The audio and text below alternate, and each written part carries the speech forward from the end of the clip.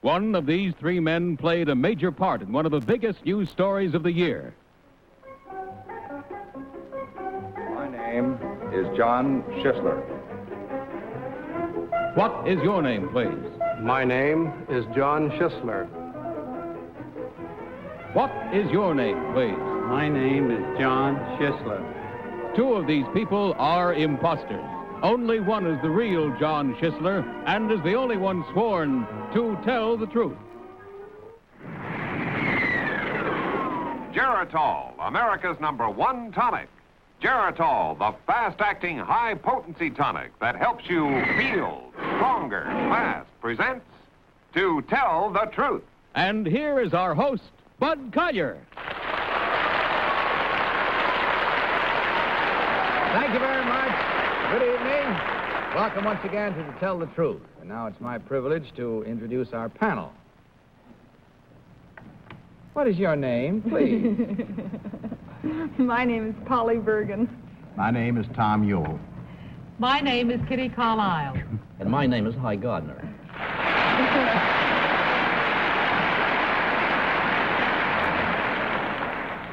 May I speak for all of us on the show and the panel and telling you how happy we are that you're able to be with us tonight, Tom? Why, thank you, Bud. I'm very happy to be here. I think you'll have fun. At home, it always looks like you have so much fun. I wanted to come and find out whether you really do. Well, you'll find out, I think, for yourselves, because as you heard, these three gentlemen up here all claim to be John Schisler, who were kidnapped by the Cuban rebels, and only one, of course, is the real John Schisler. The other two have merely assumed that identity, and they are the ones who do not have to stick to the truth. Panel in front of you, as is our custom, you'll find copies of an affidavit. Will you please follow along while I read it? I, John Schisler, am superintendent of construction for the Moa Bay Mining Company in Cuba. On the night of June 26th, I was kidnapped by the Cuban rebel forces led by Raul Castro. I was held captive in Castro's stronghold in the Sierra Cristal Mountains. On July 6th, I was released and flown back to the U.S. base at Guantanamo by Navy helicopter after 10 days in captivity. Signed, John Schisler.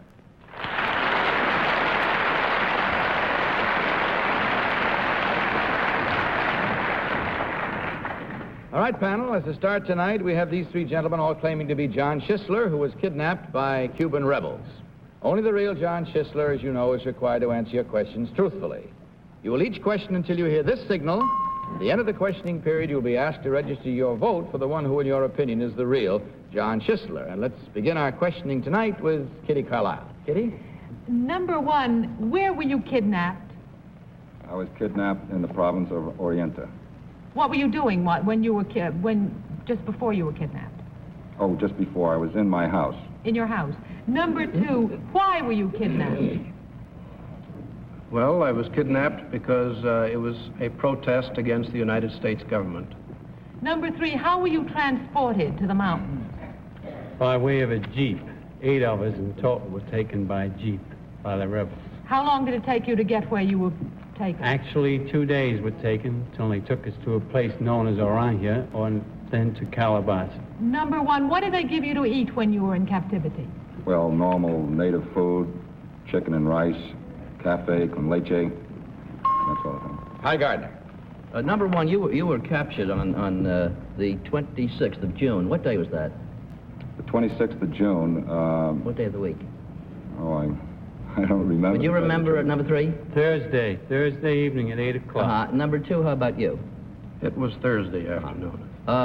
#3, what is the name of the famous hotel located in Veradera Beach? Never been to Veradera. I realize that's over on the northern shore. Most of our time. #2, would you know?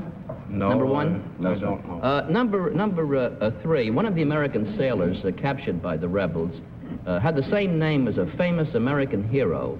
Do you know what his name was? There were no servicemen with us. It was not a serviceman, it was a name. Oh, I see. Polly? #1, it says that you were captured by the rebel forces led by Raul Castro.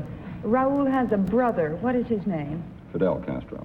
#2, which is the real leader of the forces, Fidel or Raul? Fidel Castro is Number 3, one of the brothers has female assistant, sort of war assistant. What is her name? Very attractive. Known as Deborah. Her real name is Vilmer. Her family name I don't know. She's seen quite often with I see. Raoul. Number 2, where is the University of Havana, at the top or the foot of the hill? I frankly Number don't 3? know. Never been to Havana. Tom Ewell. Number 1, what is written on the rebel uniform? The movement symbol, 26th of July. Number 2, how far are the doldrums from Cuba? I can't answer that question. Number 3, could you answer that? I have ideas where it might be, but not near Cuba. Which way? Anyway, doldrums I've never heard of. I see. Number 3, how do you say, number 1, how do you say it doesn't matter in Spanish? No importa. Number 2, is Cuba east or west of the east coast of Florida? Cuba lies south of That's Florida. it, panel. Time is up. It's time to vote. And without consultation, will you please mark your ballots? And in so doing, select number 1, number 2, or number 3. Remember that the team of challengers gets $250 for every incorrect vote. All set, panel? Polly, have you marked your ballot? No. I didn't think you had. Well, defy me. I mean, if you're going to ask, no. I don't know which one it is. In between 2. Oh, well, I know well, it's 2 or 3. I voted for number 3, mainly because number 1 didn't remember what day he was kidnapped on. Number 3 almost remembered too much. So I think it's number 2, but there you are. There I am in the doldrums. Tom Ewell. I voted for number 3, too, because I think he looks like he just flew in by helicopter. Kitty, what about your selection? I voted for number 1. I liked his Spanish accent, and he looks like a mining engineer. And hi, Gardner, what about Well, you? I voted for 3 for several reasons, similar to Polly and to Tom. And I thought when they were standing up there that when you mentioned something about the kidnapping, he was the only one who remained slightly grim-faced, and I know it wasn't too much fun. All right, there you have our votes and the reasons we voted the way we did. We'll see how right or wrong we are as we discover right now which one of these 3 gentlemen was kidnapped by the Cuban rebels.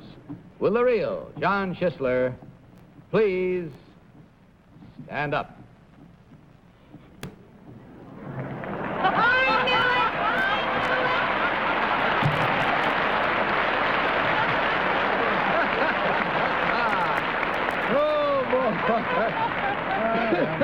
Don't hunches count for half?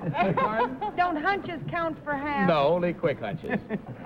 Number 1, would you tell us who you really are and what you do? My name is Elliot Height, and I am Vice President of the Gray Line Sightseeing Corporation of New York.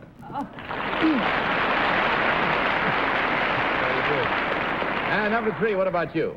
My name is Jim Radigan, General Manager for Castro. Castro Convertibles, that is.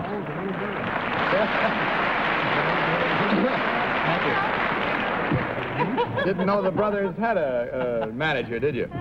All right, well, there we have our score in which the panel goofed all the way. So there were 4 incorrect votes at $250 each for a total of $1,000 in Geritol.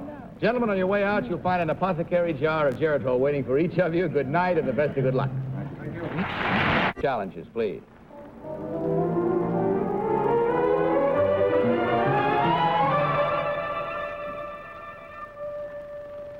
What is your name, please? My name is Sharon Lucas. What is your name, please? My name is Sharon Lucas. What is your name, please? My name is Sharon Lucas. All right, panel, will you follow along once more with your copies of this second affidavit? I, Sharon Lucas, am a motion picture stunt girl. Rather than risk the lives and limbs of movie stars, I am hired to perform in their place in hazardous scenes and dangerous action. I have been involved in explosions, cattle stampedes, barroom fights, and wagon and automobile wrecks. I have fallen off horses and down stairways, and was once thrown from a chariot with my hands tied behind me. I have doubled for many stars, including Jane Russell, Lauren Bacall, Anita Ekberg, Esther Williams, and Marilyn Monroe. Signed, Sharon Lucas.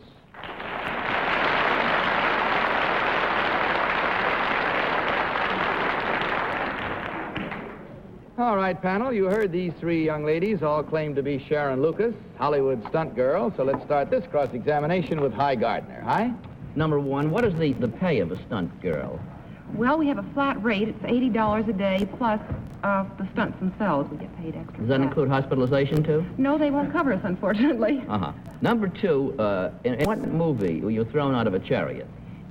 In Jupiter's Darling, Who was the star of that movie? Esther Williams. Number one, what movie were you thrown out of a chariot? Jupiter's Darling. And you, number three? Jupiter's Darling. I guess you were thrown out.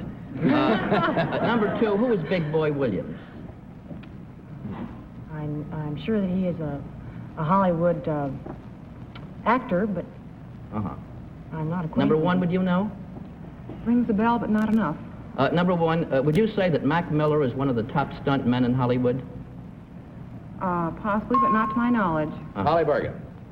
Number one, there's a Western serial star who was at one time one of the top stunt men in California. What is his name? Oh, there are so many. I'm not familiar with him. Number two, could you name one? Then there are, pardon me, a couple of stars who have their own serials who were great stuntmen. Could you name one of them, number two? I'm sorry, I couldn't. Number three, could you name one? Carrie Lofton. Does he star in a Western serial? He does? I was thinking of Jocko Mahoney, for your information, in case anybody ever asks you that again. Number one. Jocko Mahoney?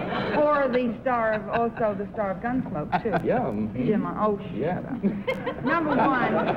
Number one, there's a girl in Hollywood who doubles for me and happens also to have the same first name as mine. Could you tell me what her last name is?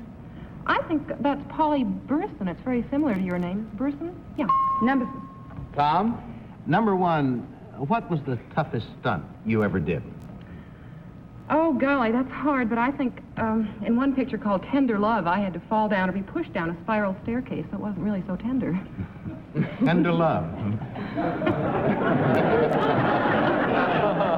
Number two, do you get paid extra if you have lines to say in addition to the stunts you perform? Yes, we do. Number three, could you tell me, there is a street in Beverly Hills that has an oil well in the middle of it. What's the name of it? Boulevard. Kitty? Number three, what was the toughest stunt you ever did? When I had to swim in 38-degree water. 38 degrees. Why didn't Esther Williams do that herself? Esther Williams wasn't in the picture.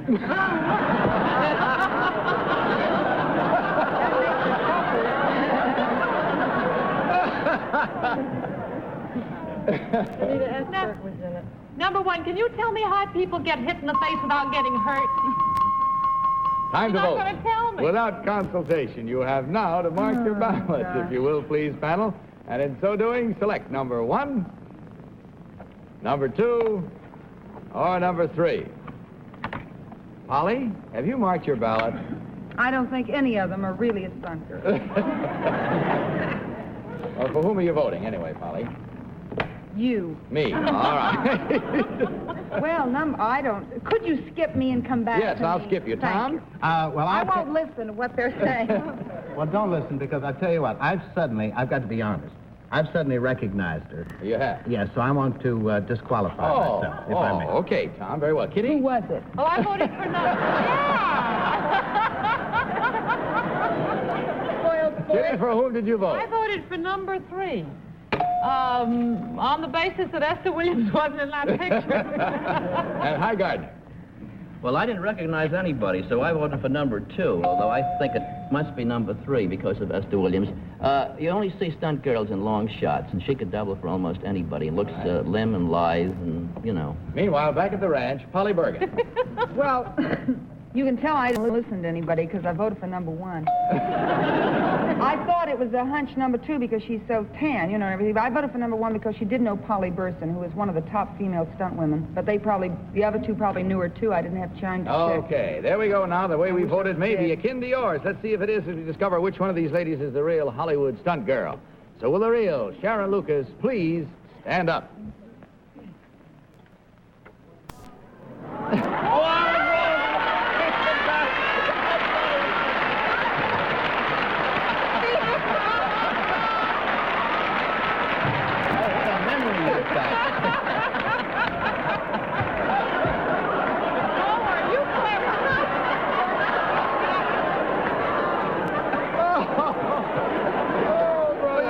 I didn't try to be fair.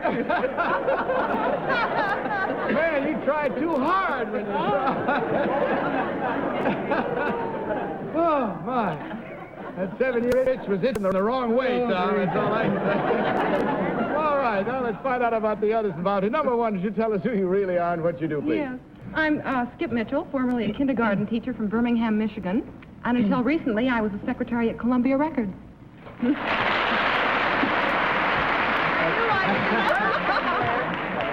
Number 3, what about you, please? I'm Barbara Fraser. I'm a photographer's model. I'm not married, but I generally pose as a typical American housewife. All right, and checking up on the score, we counted Tom's disqualification as a wrong vote, which it was anyway. And that means that there were 1, 2, 3 incorrect votes at $250 each for a total of $750 from Geritol. Thank you very much, ladies. Good night. Stop on your way out, pick up your apothecary jar of Geritol, and good luck to you.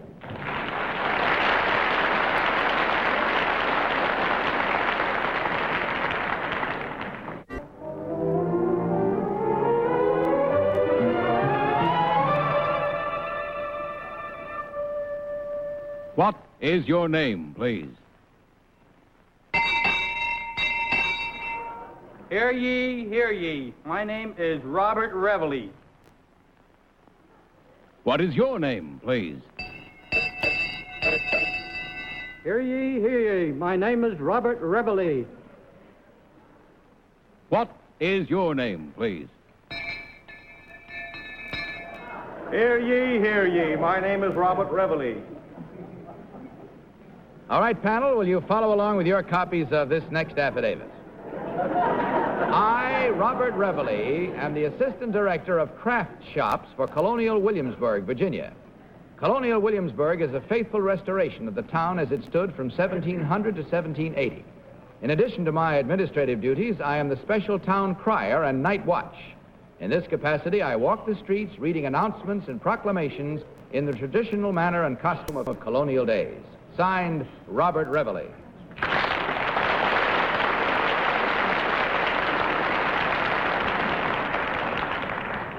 So we have 3 gentlemen this time, all claiming to be Robert Reville, town crier of Colonial Williamsburg, and we start this round with Polly Bergen. Polly? Thank you, Bud. Number 1, what year was Arnold Stewart the mayor of Williamsburg?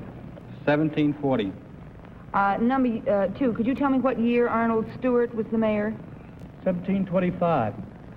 Number 3, who is the governor of Virginia? Allman. I beg your pardon? Allman. What is a famous college, number 2, in Virginia, Williamsburg? William and Mary College. Number 1, what kind of craft shops do you assistant direct? 18th century crafts and trades. Crafts and trades? Crafts and trades in the 18th century, that's right. Number 2, what is the population of Williamsburg? Oh, about 7,000, ma'am. Tom? Number 1, are the craft shops open on Sunday? Yes, they are. Number 2, what is the name of that island off the coast of Virginia that has wild horses on it? Chittitig, sir. Number 3, what is the name of the island off the coast of Virginia that has wild horses on it that also has oysters? I don't know. Man, those horses dine well. Number 3, what is the... Number 1, what is the color that is named after Williamsburg? Blue. Kitty? Number 1, where do you live in Williamsburg? in Williamsburg, at the Nicholson Kitchens. Number 2, where do you live in Williamsburg? Archibald Blair Stableman. Number 3, where do you live in Williamsburg? I live at the John Crump Kitchen.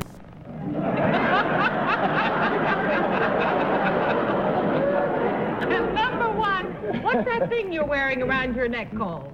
The stock? Number 2, is your hat one of the tricorn? Three-cornered hat, ma'am. Three-cornered hat? Yes, ma'am. Not a three-cornered. Hi, Gardner. Number 1, where in Williamsburg is the Betsy Ross house located? On the south side of the Duke of Gloucester Street. Number 2, do you know? Didn't there, sir. Number 3? Number 2, who was it who financed the restoration of Williamstown?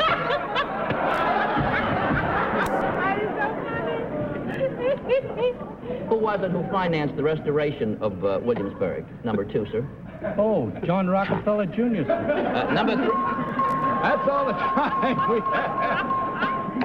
Will you please try to vote your way out of this confusion, and in so doing, select number 1, number 2, or number 3. And Polly is jumping like a beanbag here, so Polly, you've marked ahead of the time this time. For whom did you vote? I'm right this time. You are, huh? I voted for number 3 because I asked number 1 and number 2 what year Arnold Stewart was the mayor, and they gave me a year, and I made him up.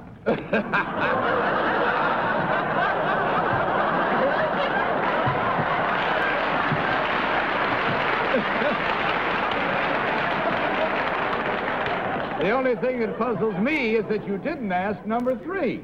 Tom Ewell. Oh, no.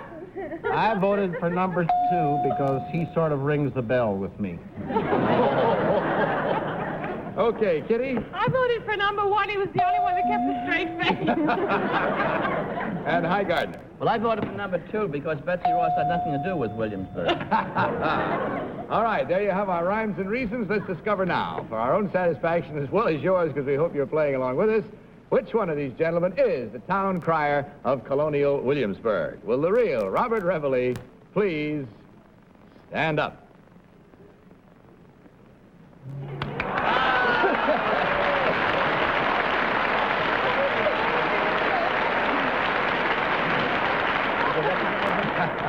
Good girl, Polly. Thank you very much, sir. Number 1, would you tell us who you are? My name is Benjamin Franklin. I'm an NBC television cameraman.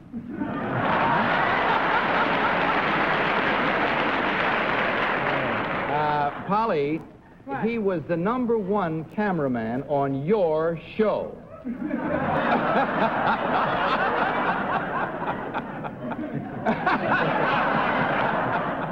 Oh, my gosh, he was.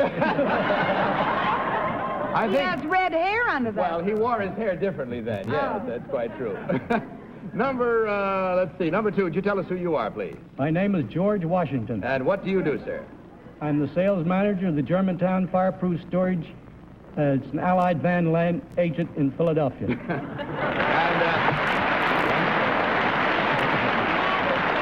Incidentally, Mr. Washington is helping to establish the George Washington Museum at the new 12-acre residential development, Washington Square Village, soon to be opened in New York. Well, gentlemen, in checking down, Polly was the only one right, which meant that there were 3 wrong at $250 each for a total of $750 from Geritol. Hope you enjoyed your visit. We enjoyed having you here. Stop on the way out and pick up your apothecary jar of Geritol. Good night and good luck to you.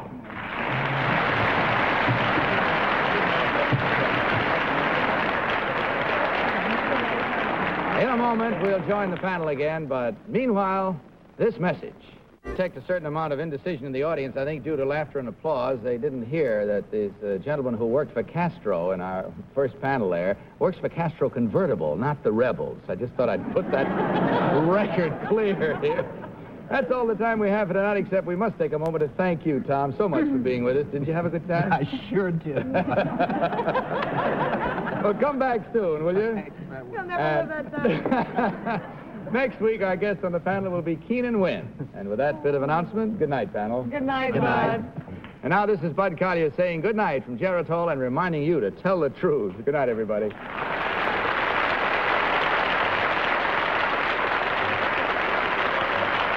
To tell the truth is a Mark Goodson, Bill Codman production in association with the CBS Television Network.